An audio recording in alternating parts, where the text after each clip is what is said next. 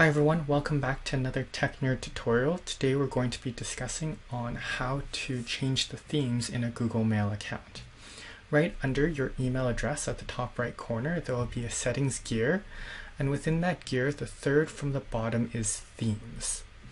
From here, I can choose many different themes, such as just colored themes, HD themes, which have different pictures as the background, custom themes, which allow me to upload my own pictures as the background, and classic themes, which are more the cartoony style.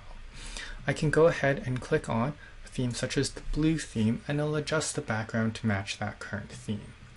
You will also notice in the bottom right corner of each square there is a light or dark corner cutout.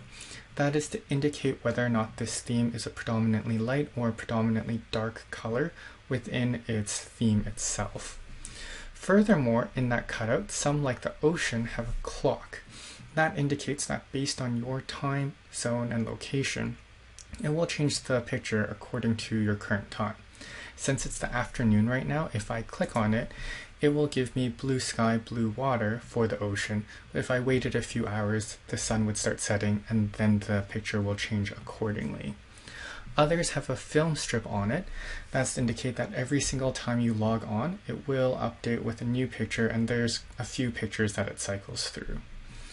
Finally, there are just some classic themes which are a little bit more cartoony, and as I already mentioned, you do have the custom themes that you can choose as well. That's everything about themes. Thank you all so much for watching. Please hit that like and subscribe button if you haven't. Until then, next time. Bye.